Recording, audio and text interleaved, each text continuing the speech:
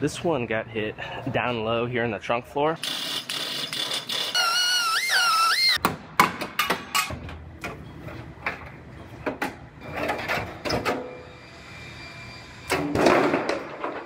I have a Toyota Camry here.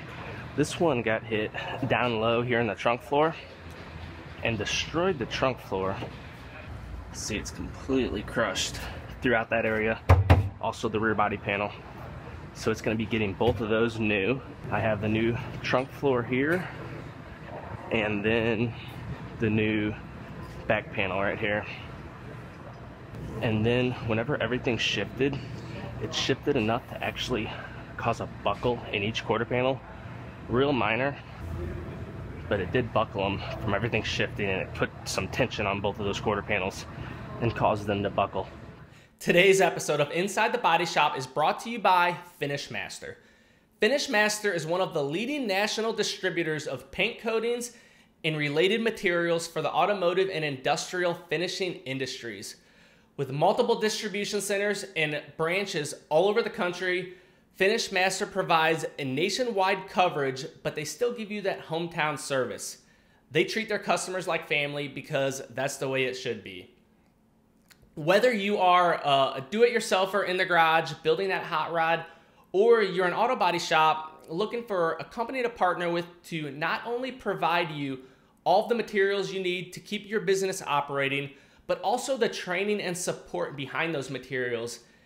If any issues were to arise, whatever it might be, Finish Master's here to help. They're here to train you, they're here to support you, and keep your business up and running, operating efficiently and smoothly. Finish Master also has an exclusive brand called Smart. Smart has 450 SKUs of all different products, from sandpapers to undercoats to body fillers, whatever it might be. Smart has just about every product you would need to build that restoration or fix that collision repair. Smart's a brand for you. Not only high quality, but also cost effective. Finish Master is here to help from start to finish. Let's get back to the program. So I'm going to go ahead and I'm going to put this car in clamps, clamp it down to the bench, and I'm going to make some measurements back here to see where the frame's sitting, make sure it's not off. Then after that, I will go ahead and get this rear body panel and trunk floor cut out and start fitting my new parts up.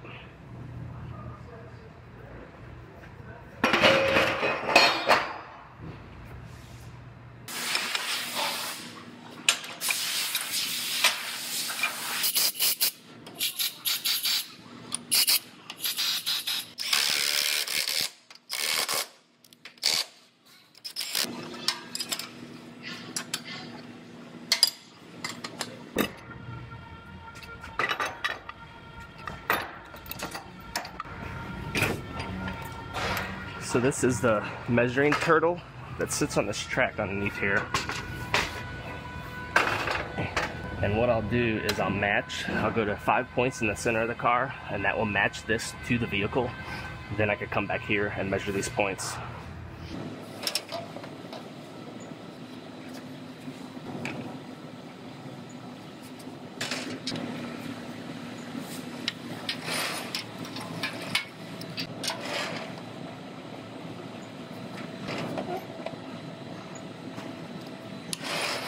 Now the measuring system is matched to the vehicle, so I can come here to the back and I can see if any of these points are off in the rear.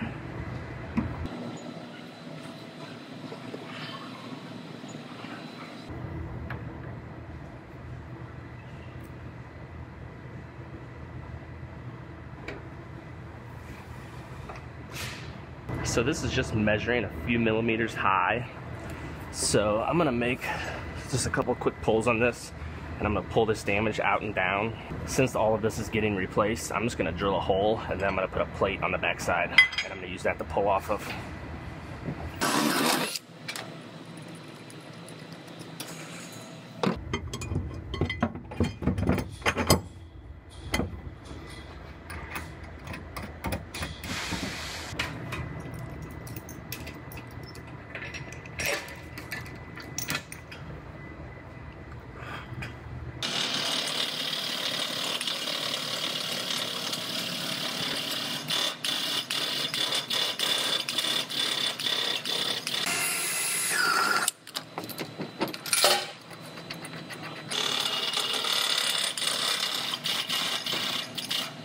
All right, those poles brought everything down just a few millimeters, and now it's measuring out perfectly within spec.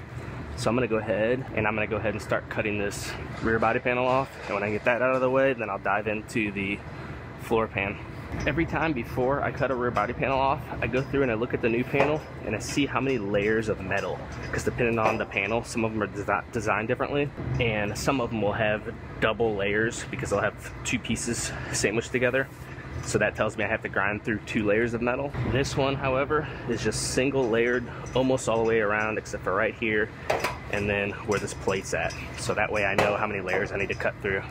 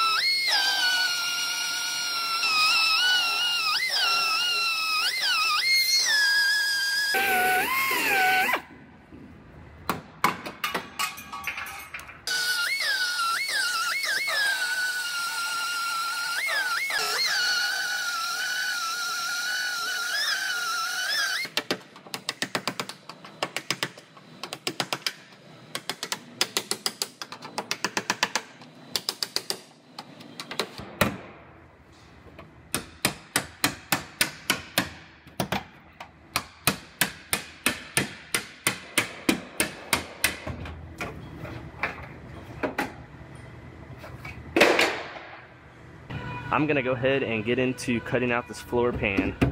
First, these plates have the floor pan sandwiched between the frame rail and the plate, so I have to drill these off to get these out of the way, and then I'll start cutting the floor. This is the seam going all the way around right here, and I'll get that floor pan cut out.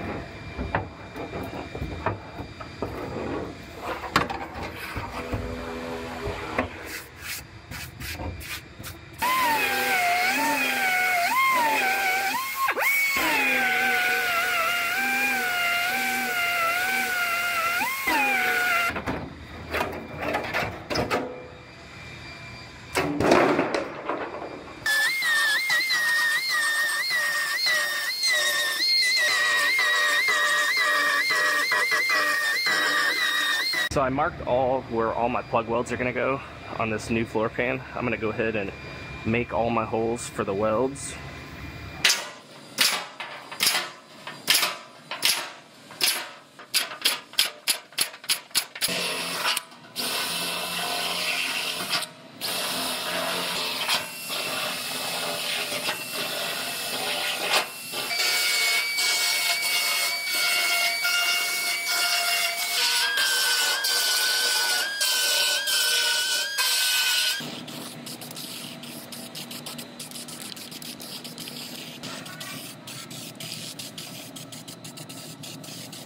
I'm gonna sit this floor in here. I'm gonna go through and I'm gonna mark where all my plug welds go, and I'm gonna clean just those spots down to bare metal.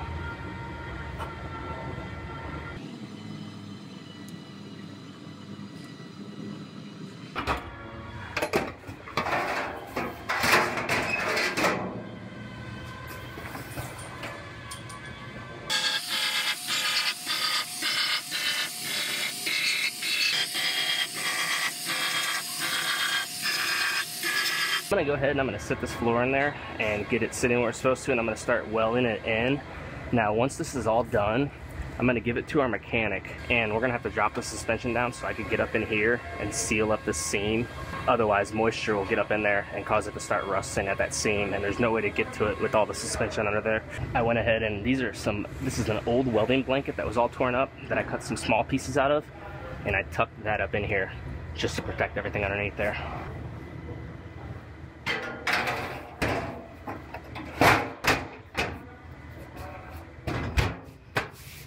There it is, fitting very nicely. So I'm gonna go ahead and do all of my MIG plug welds all the way around and get the floor wrapped up. Then I will get into fitting up the rear body panel, and whenever I fit that, I'll have to fit my tail lights and the trunk lid and make sure everything in the whole back end's fitting correctly.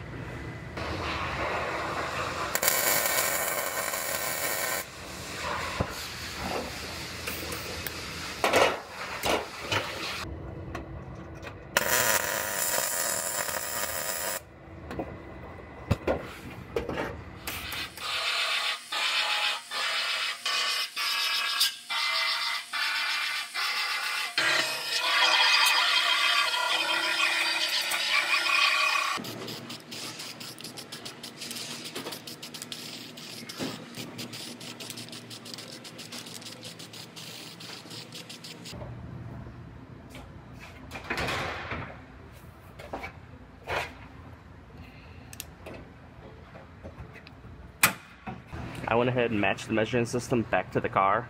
Since I had moved this ladder, I had to recenter the car to the measuring system. And I'm gonna come back here to the back, and I can measure these points and see if I need to shift this in at all.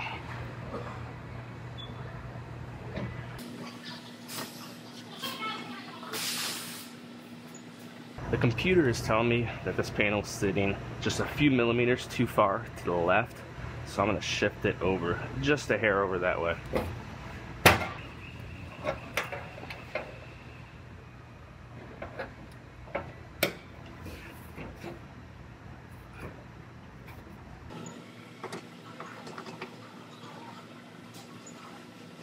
This one is measuring out perfectly now, so everything's sitting where it's supposed to.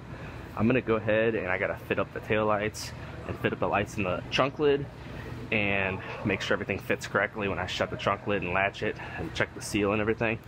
And once I check all that, then I will go ahead and start welding this rear body panel on and get this one finished up.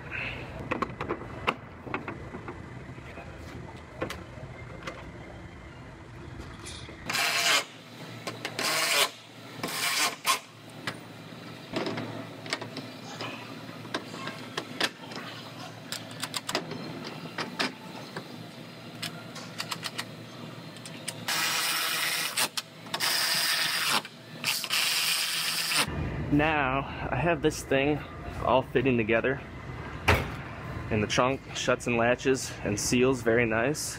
My lights line up nice and flush and even, and the gaps look good. So I'm going to go ahead and I'm going to pull this one back apart and get this back panel welded on.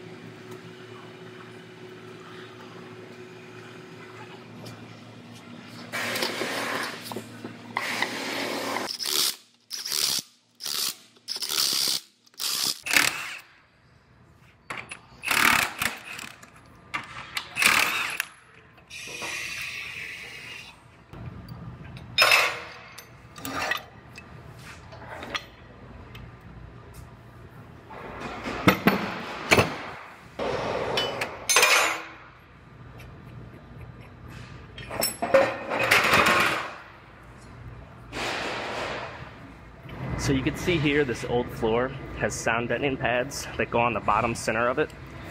So I'm gonna go ahead, I'm gonna clean off this new trunk floor, and I'm gonna put some paint down in this bottom section so I could go ahead and lay out the sound deadening pads and get that part finished up. Then whenever our paint department paints this trunk floor, they can just spray right over all of it.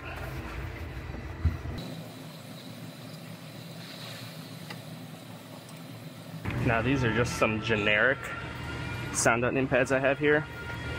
I use this heat lamp to warm them up, make them more pliable, and it also makes them stick a lot better.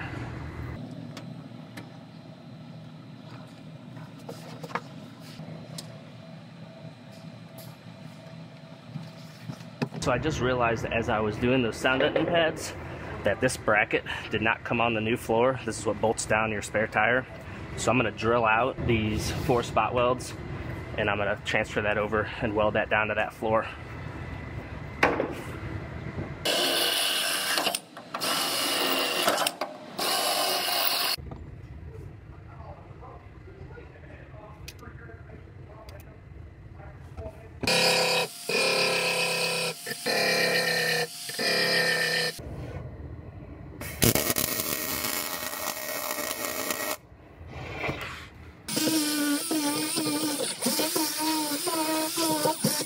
So I just about have this one wrapped up. I'm at the point now that I'm gonna give this to our mechanic so he could put it up on a 2-post lift, because there's the front seam on the trunk floor has to be sealed up, and the suspension, all of the suspension has to be dropped loose in order to get up to that seam to seal it. So I'm gonna give this to our mechanic, let him drop that loose, then I will get up in there tomorrow and get that seam sealed up and finish up the underside. Then after that, I will give this to Eric to do the little bit of glaze work on both quarter panels, and it will be ready for paint. That's a wrap.